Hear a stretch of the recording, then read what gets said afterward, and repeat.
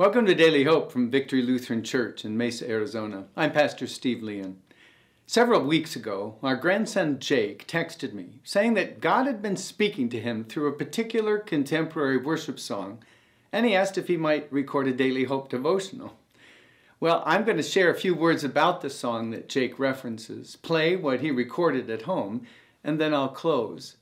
But first of all, by way of introduction, Jake is in the 8th grade. He's got a younger brother and a younger sister, and they're the children of our oldest son, Nathan, and his wife, Carla, and they live in Leawood, Kansas.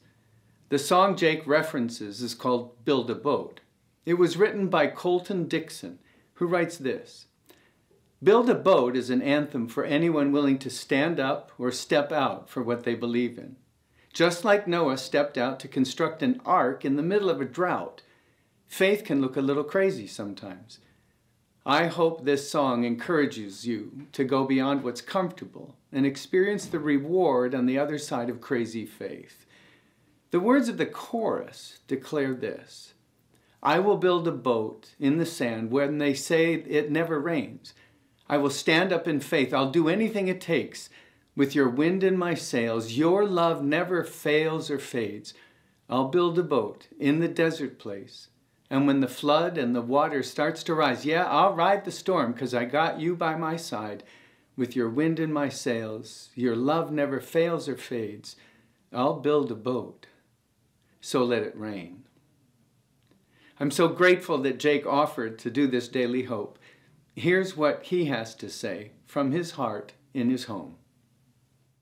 Hi, Victory. I'm Jacob Lien, grandson of one of the pastors on the staff, Stephen Lien. Recently, our family has been listening to a song called Build a Boat from Colton, Dixon. I and our family have really enjoyed this song because of the faith in Jesus it professes. It describes us as wandering in a desert and calls us to have faith in God like Noah did. We can't let anything in this world sway us. Noah didn't let the people sway him, and he was able to do what God called him to do, and this was able to save humanity. No matter what the world thinks, we must continue to stick hold to our faith. This song later goes on to describe God as the wind in our sails, and I think this is just such a great analogy because with sail-powered ships, the wind is what really takes you places. I mean, you can move the sail some to change the course a little bit, but without the wind, you could go nowhere, and I feel like we need to be like this with God and let Him pick our course.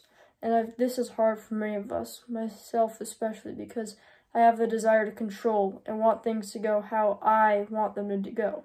But we must let go because God has it under control. It also goes on to say that God is our map and compass. He is our guide. We shouldn't fear what lies ahead because we have the greatest guide that humanity has ever known. God also helps us deal with problems that we don't even know are going to happen. So just leave it up to God. He never deserts us and will take care of us forever.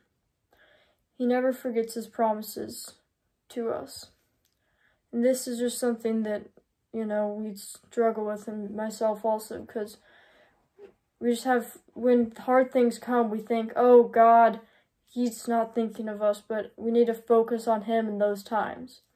And we must surrender to the Lord and not pick our own path because He is the only one who knows the plan He has for us. And His plan is the greatest plan we could ever have. Please join me in prayer. Thank you, God, for Jake, for songwriters like Colton Dixon, and so many others who speak your word to us in new ways. And thank you, Father, for your faithfulness. By your Holy Spirit, increase in us that gift of faith that so trusts you no matter what happens. We pray it in Jesus' name. Amen. Dear friends, have an Easter blessed day as you remember that you are loved and you are never alone.